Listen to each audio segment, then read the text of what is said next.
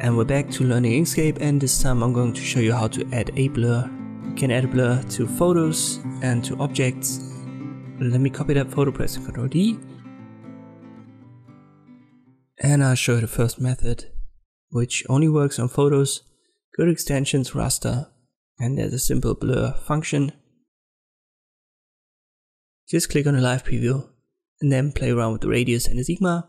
If your sigma is too small, the radius doesn't really make a difference. So you can see that if I've got it to 1 or 2 for sigma and I go very high for the radius, there is not much of a blur.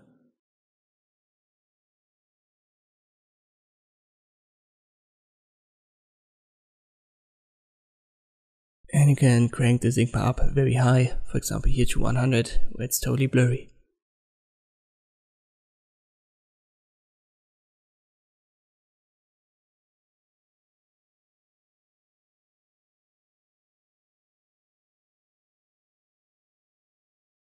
If you've got something that you like, just apply it. And you can add this effect time and time again, so you can add a blur on top of the blur if you want to. Let me create a simple vector object, like a circle, and if I now use this extension, raster blur, you can see that absolutely nothing happens. So this extension is only meant to be used on images. If you've got a vector object, you need to use a filter, for example, this simple blur filter. And if I check the live preview, you can directly see the vector circle is blurred horizontally or vertically.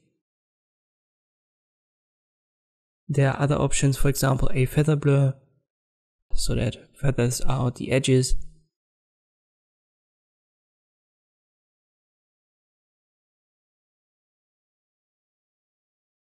Lots of options here. And we can also use this filter on images. So right now I've got this PNG image and I can use the same blur. But make sure that for the most part you've got this box checked where it says blur content only. Otherwise you'll have the edges of your image blurred as well. So most of the time you don't want that.